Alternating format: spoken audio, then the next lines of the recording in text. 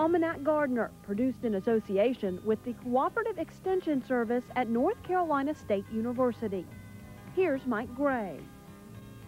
Hello again. Welcome back to Almanac Gardener. We're glad you're with us. On this program, we'll have a look at pruning crepe myrtles, one of the most favorite ornamentals across North Carolina, and a feature on something called grass cycling. So I hope you'll stay with us. And we'll have your gardening questions answered from our panel of experts with the Cooperative Extension Service in the College of Agriculture and Life Sciences at North Carolina State University. And Toby Bost is back with us. Toby's a horticultural agent in Forsyth. Toby, how are you? I'm doing great, Mike. How about you? I went up your way just a little bit further west the other week and got into a different kind of pollen, Toby, and you can sort of tell the difference, you know. You come down with things you had about 2 weeks before. Yeah.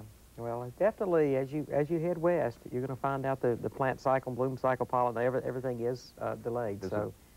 Yeah, I would anticipate that. About a 6-week difference, I think, from one end of the state to the elevation going up a mile high almost in some of these areas. It will change. Well, you know, it's June, it's getting hot, and folks are starting to water, but they have to be careful applying that water to certain crops, don't they?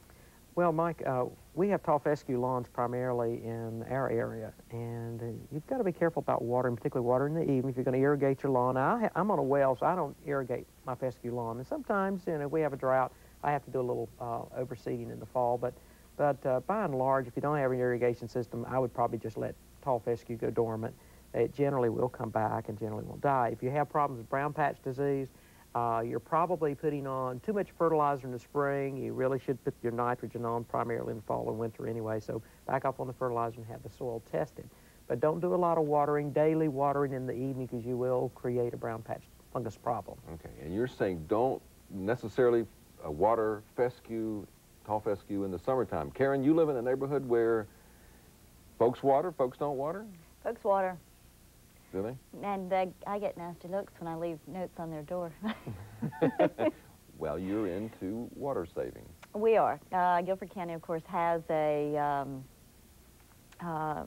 water problems. We don't have a supply of water that meets the needs of everybody in the community to be watering their lawn. And like Toby, you don't need to be watering these fescues. It may keep them green, but oftentimes it does bring on disease problems, and it certainly pushes our drought and pushes our water supply to its max.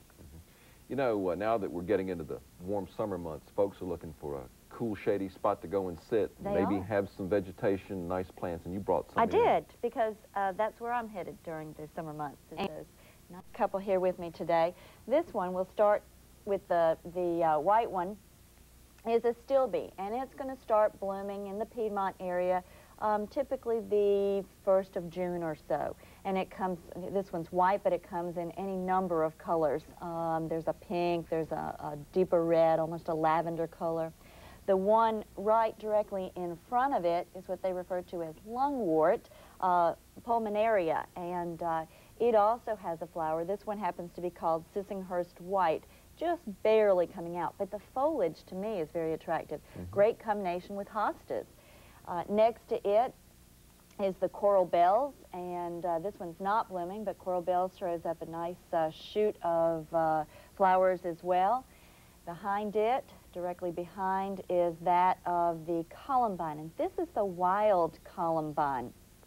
It has the orange top with the yellow centers, seeds itself, great for the hummingbirds in the landscape. And the last one, a short variety down here, also good for around water situations, is that of the forget-me-not. And this is a pink forget-me-not, but there's also blue. And all of these are great for the shade. So don't just, you know, not just hostas. There's lots of plants that you can use for that shady spot. Very colorful, very cool, sort of chill you out on a summer day. Thanks for bringing those in. Bill Lord's back with us. Bill has been out in the greenhouse, and the first crop of greenhouse tomatoes are in, and those are some pertimators. That's right. These are nice, and these come from a friend of mine named Billy Wood up in, I guess it's Castelia. But this variety is called Trust, and Billy doesn't use much fertilizer, and that's why these tomatoes, you can just, they look good and they taste good. They're nice and soft and juicy. When you buy tomatoes in the grocery store, frequently they're hard as a baseball. That's because they shoot them up with potassium to make them hard so they can move them around and ship them. These don't have much potassium, and in your home garden, I would lay off the potassium too.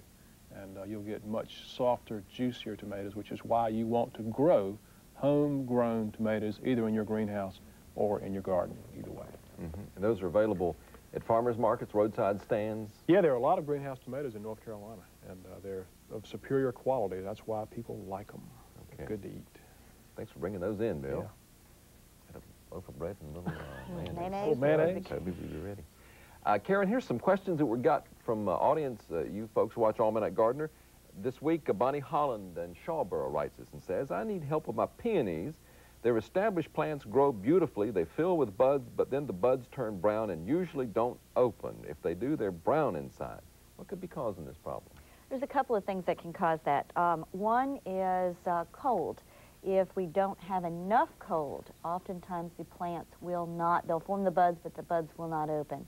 Another is if we get a real hard cold snap while the buds have been formed. This often will cause the buds to stop development, and they'll just stay right there in that small stage. Last two are an insect known as thrips will get into the bud and feed on the bud, and when she talked about it opening but being brown on the inside, thrips cause that type of damage. Very small. The use of orthene should take care of that. And the last one is a disease problem known as botrytis or gray mold, and the use of Daconil is a product. And oftentimes the gray mold will move not only from the bud itself but down the stems, and you can watch for that. So there's a variety of problems. Of problems that can occur. You know, one of the most agonizing chores for some of us gardeners this time of year is pruning our ornamentals or our trees. If you'd like to know the proper way to do that, let's join Bill as he shows us how to prune crepe myrtle. Crepe myrtles are an ideal tree or shrub for the southern landscape, and they're very versatile plants. They do well in a number of environments. They're native of China, and they'll grow anywhere in North Carolina except for the very highest mountains.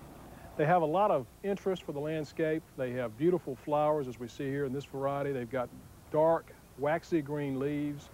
They've got a nice shape, a pendulous shape when they get older. They have attractive bark on the trunks. And in the fall, they have nice bright colors, oranges and reds. And in the winter, even, they have seed pods, which add interest too. Now, crepe myrtle's a good urban tree or shrub. It depends on how you prune them, because they can tolerate pollution, and they won't get big enough to get up in the power line, so the power companies like them. Plus, they won't heave sidewalks with their roots like some trees will do, so they're really a popular choice for urban situations. There are a lot of crepe myrtle varieties out there. There was a very successful breeding program with the National Arboretum in Washington, D.C. about 10 years ago that developed a number of varieties that have good characteristics. They all have Indian names. This one's called Natchez. It's one of my favorites. It's a white variety. The colors also range from pink to lavender to purple to red. You can get anything you want. You can also get different sizes in these varieties from the Arboretum.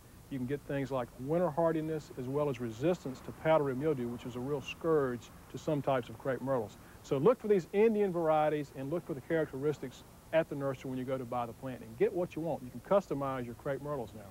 Now, crepe myrtles don't need a lot of pruning and training, but some people feel like they have to prune them, and let me show you a way you don't want to do it right now.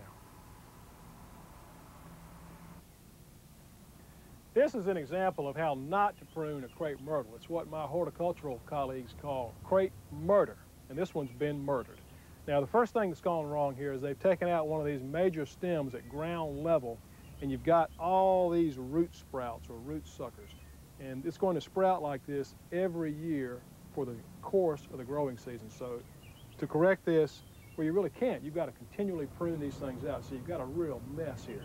Now, they've also left a guy wire in this plant, and I've got one right next to me over here that shows you even better. When this plant was installed, they put wires in and used old piece of garden hose to protect the plant. They left the hose in, it grew up, and you've got a zone of included bark here now, and a very weak branch, place for disease to enter, and this branch is going to break off. Plus, it doesn't look good. So that's another thing you don't want to do. Take those wires and pieces of hose off the plant as soon as it's firmly established. Now, the third thing wrong here is they have topped this plant. They went up to the top about a year or two ago, and they just cut it off, topped it, and you've got what we call in horticulture, what we call is a witch's broom up here right now, and it's a mess. You've got just a proliferation of sprouts. you have lost that pendulous weeping effect, and you just got a ruined plant. Now, can this plant be saved? Well, you could take out the guy wire, you could cut the root sprouts out a couple times a year, and you might be able to go up here and select out 1 or 2 branches and hope you could regain that form. But really, this plant has been murdered. Thus, we call it crepe murder. Now, let's go look at how we should properly prune a crepe myrtle.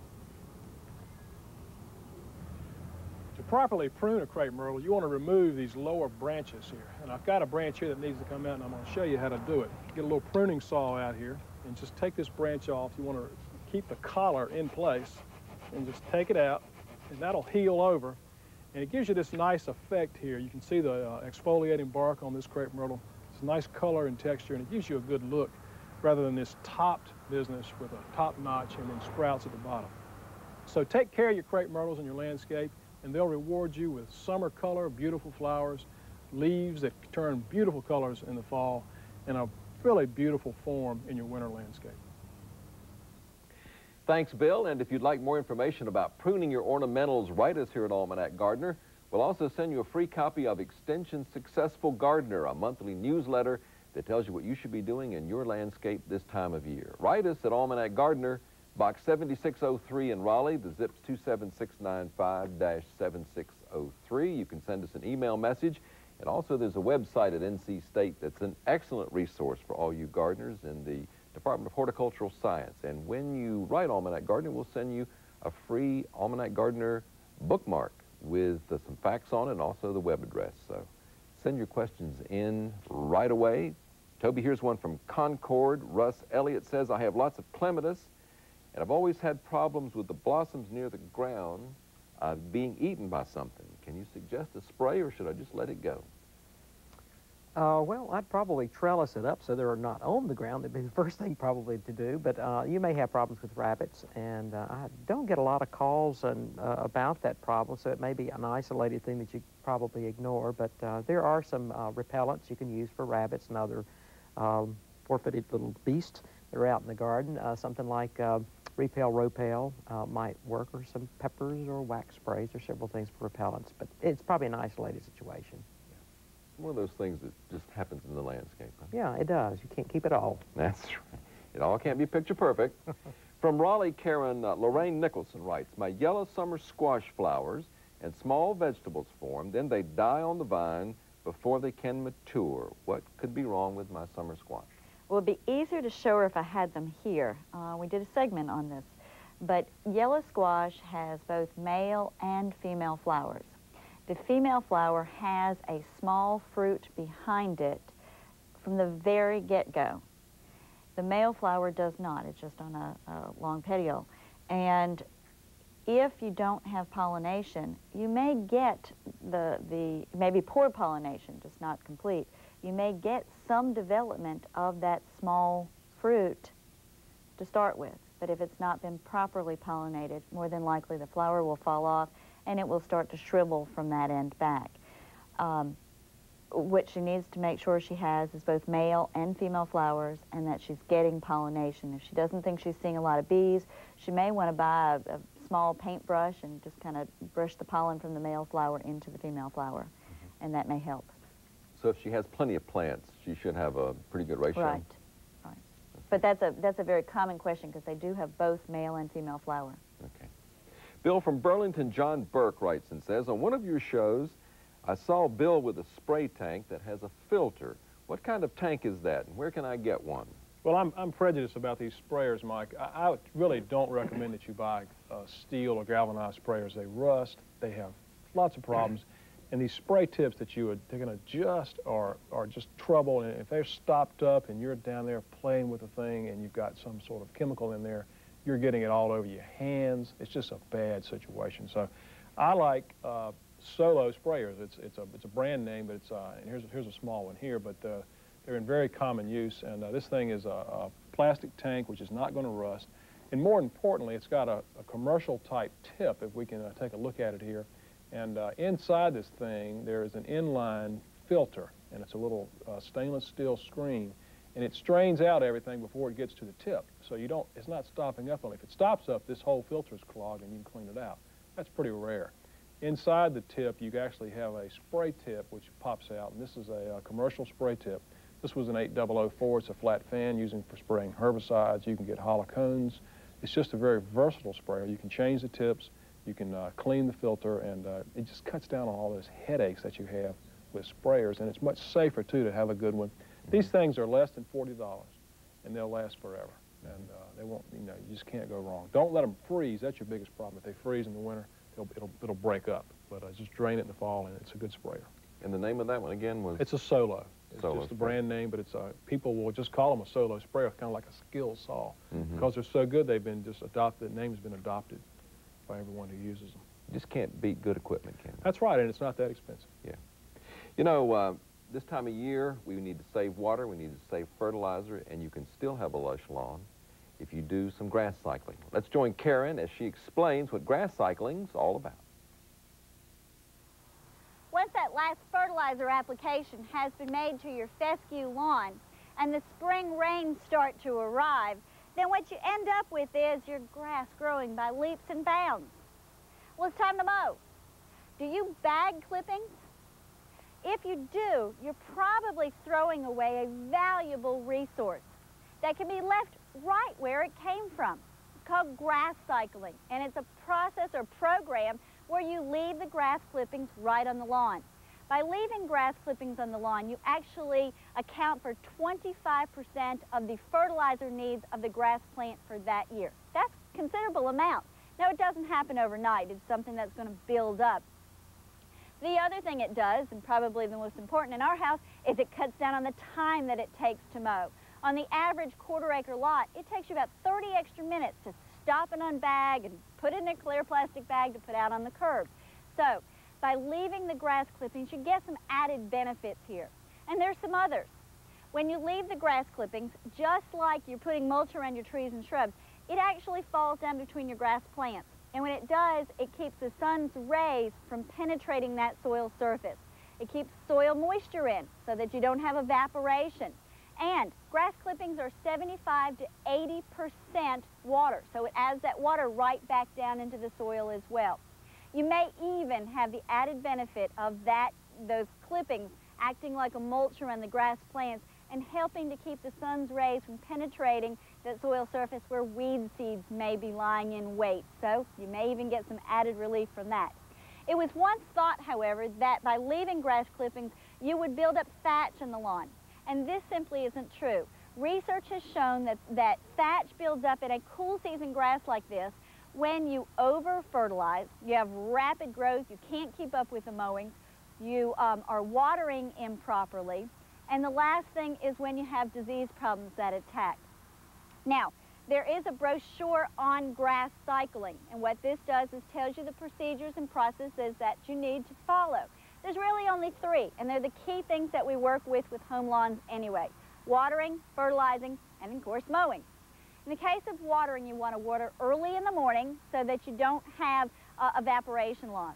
Watering 1 inch of water per week is sufficient, and you may find that you don't even need that much. Watering so that you're watering it deeply, say this week, wait until the grass starts to turn a greenish blue the next week before you'd water again. So it's an irregular type of watering approach for this. The other is fertilizing. We fertilize fescue or cool season grasses 3 times a year. We fertilize in September, the end of November, 1st of December, and then the end of February, 1st of March. And the last thing is mowing. And in the case of mowing, a lot of mowers now that you would purchase are mulching mowers. Or you might have an older mower that you can buy a mulching blade for. What you're going to do is mow so that you're mowing no more than about 1/3 of the blade each week. By never removing 1/3 of the blade, you never put the plant under any stress. And no matter what mower you have, you can leave the clippings. You don't want to leave a trail behind you is the key. Now the key with mulching mowers is that it keeps rotating or moving them through the mower blade until they're so small that they actually fall down in between the plants themselves. So again, using the mulching mowers does help to shred those blades up even finer. Sharp mower blades is also a key. Now, if you've gone on vacation, we've had rain, you haven't been able to mow, bagging is okay. But instead of putting it on the curb, why not learn how to compost? There are brochures available at the Cooperative Extension Service that will help you in learning to compost, and gardeners refer this to black gold. They add it to their gardens, they put it around their trees and shrubs. It's, again, a great way of recycling an organic material. Watch as I mow, you'll see you don't see this trail of clippings behind, and easy and faster way to take care of your problem.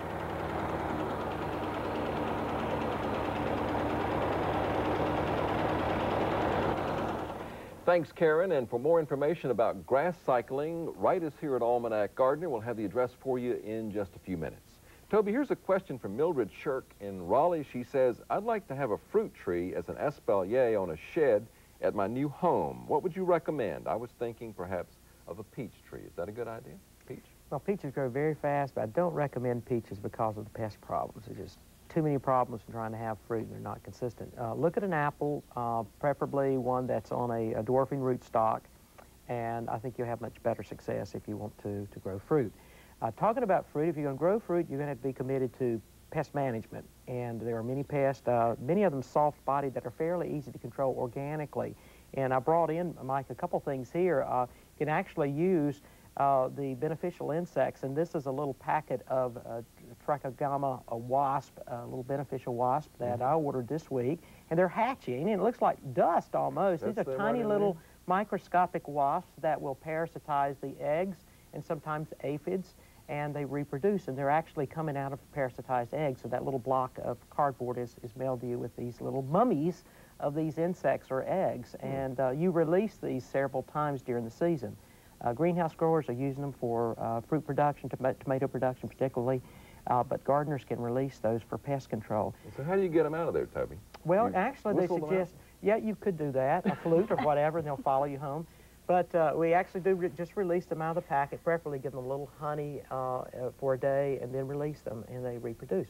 The next is a new Paola. It's a mixture of a horticultural oil. This is canola oil, actually, with pyrethrin, an organic insecticide. And all of those are great for soft-bodied insects like aphids or whiteflies or some caterpillars. So you can do it organically. You can buy the horticultural oils, but you will need to provide some means for insect or pest control. You may have a big four-footed pest too, Mike, if you have fruit trees. I know on my apple trees. And I found out Zest soap or deodorant soaps may help to repel deer.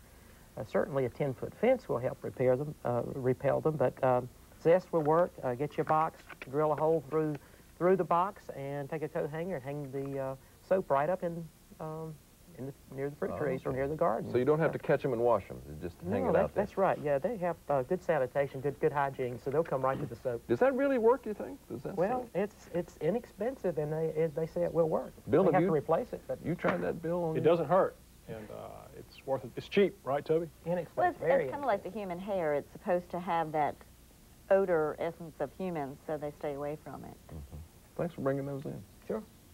Bill, here's a question from up Asheville. Terry Sykes writes us and says, what's the best way to save seeds from heirloom tomatoes? Well, you just let the tomato get dead ripe, and then you separate the seed from the pulp and dry them out thoroughly and put them in a plastic bag like a Ziploc or a jar and put them in the freezer. Best place to do it. That's all there is to it? That's all there is to it. Would you, my grandfather used to save watermelon seed. He always used to get the biggest, richest, sweetest looking tomato. Do you need? Well, that's a good point. You want to select from the best plants you've got. Don't get a little puny one. Get a good looking plant with a real nice tomato and save those seeds. Okay. Tom Gonzalez from Raleigh, Karen says, my pink dogwood, it's about 10 years old, sprouted a white dogwood from its base when it bloomed. What should I do about this white sucker? Is there anything to worry about? Cut him off. If you want a pink tree, then you just need to cut that sucker off. They are grafted trees. Typically the white is stronger, so it's used as the rootstock for the pink, and just keep those pruned. Clip it off and don't worry about it. That's right. That's some great horticultural advice. Thank you for that. Toby, thanks for coming down. Karen, Bill, see you all next week. If you'd like our information on the program, write us here at Almanac Gardener. It's Box 7603 in Raleigh, 27695-7603. We'll send you information on grass cycling and also pruning, and we'll send you some web addresses. Our T-shirt this week goes to John Burke, Mr. Burke over in Burlington. Congratulations, and we hope you enjoy that T-shirt while you're out gardening. Next week, Plants for Water Gardens. I hope you'll join us then. I'm Mike Gray. Have a good gardening week. So long.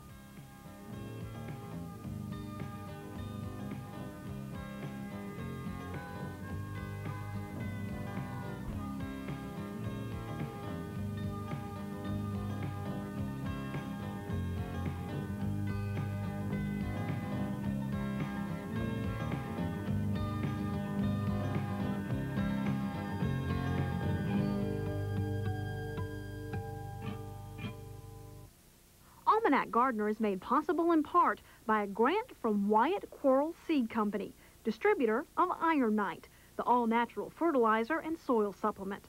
Nothing greens like Ironite. This program was made possible by contributions to UNC-TV from viewers like you. This is your statewide public television network, University of North Carolina Television.